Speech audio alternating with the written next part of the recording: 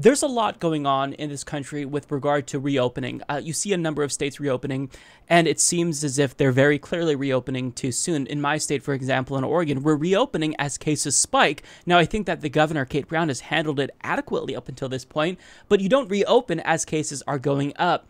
So, what do we need? I think that there's this sense that we have to reopen as quickly as possible, and I get that because economically, people are suffering. This is going to cause them real pain economically, putting aside, the health risk. But if you were in Congress, what would you do? What would be, the thing that you'd fight for? I know this is a very loaded question, but how do we reopen? And there's no perfect answer, but how do we reopen in a way to where we can kind of balance, the economic risk, but also make sure that we're protecting people and we're not putting people at risk? What would you do as a legislator, as a lawmaker?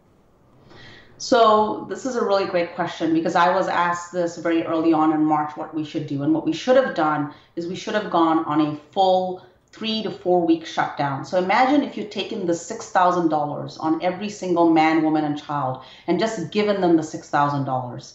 With $6,000, you could easily get through an entire month with a full shutdown. And if we had done a proper full shutdown, including very minimal grocery store openings, meaning that you couldn't go into a grocery store, you had to pick up your basic groceries from the front of the door, and you were limited to basic items, let's say, right? And if all of us came together and we went on a true shutdown for 4 weeks, we could have beaten this faster. So that would have been number one that I would have fought for. Number two, there are 3 things that we could have done to extremely cut down coronavirus very fast. One is all wear masks all the time, everywhere. And if we did this for even a small period of time, and wearing masks is uncomfortable, I get it. And I understand that this is a freedom and liberty, because I believe in having freedom and liberty.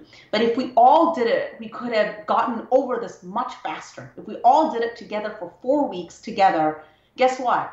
This would be down to nothing. So that's number 2. Number 3, if we had scaled up our testing to a point that if you absolutely had to work, if you had to be in a grocery store and you had to stock the shelves, that you were tested multiple times, that you had all the PPE that you needed, that would have worked. And then the last but not the least is contact tracing. If we had put in proper contact tracing, which is what they did in South Korea and some other countries, and they're doing it effectively, if we had done these 4 things together, given people the resources to survive for 4 weeks, wearing masks if you have to absolutely, interact with other people, contact tracing and extensive testing, and we'd all come together to do it for 4 weeks, guess what? We would be able to open up safely, cases would be down, and we would be back, and our economy would be back much, much, much faster. So that's what I would have advocated for, and I would have done a no means test way of getting these funds to every single American. And for those of you out there who, bring up this argument, okay, if you're a billionaire, you don't need $6,000. The government could have just given this money, and then a year later, 2 years later, on your taxes, if you were a billionaire, you could give back your $6,000, right?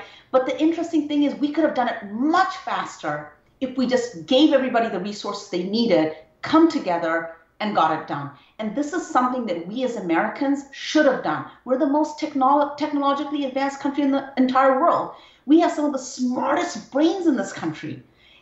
I can't believe that we didn't come together and solve this faster and show how it was done when countries like New Zealand were able to do it. And people complain, oh, well, New Zealand only has, 5 million people. But take the United States and let's divide it up into 5 million sections. We could have done this, guys.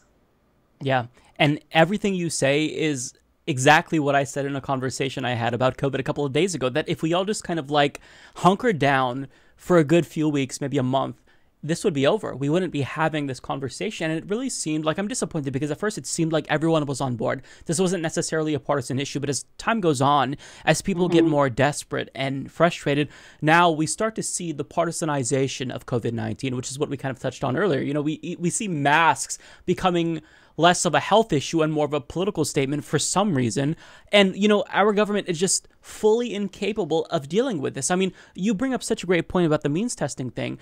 we don't want to means test everything to death because we want people to be able to access these things fast and quickly. We don't want people to know whether or not they will get it. We want everyone to know that they'll get it. And the delivery of the stimulus has been a disaster. I actually didn't get mine until like mid-May.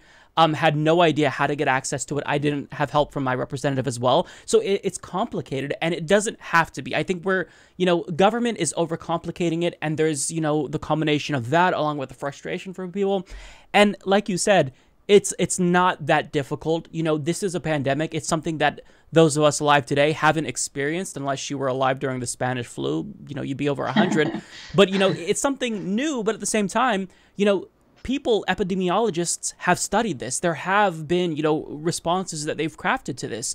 So it's not like we weren't prepared, but still we weren't prepared. It's like I just find a difficult time coming up with excuses. So to hear you say that in such, a common sense way, to lay out how easy it is, it's refreshing to see, which is why we have to elect you into Congress.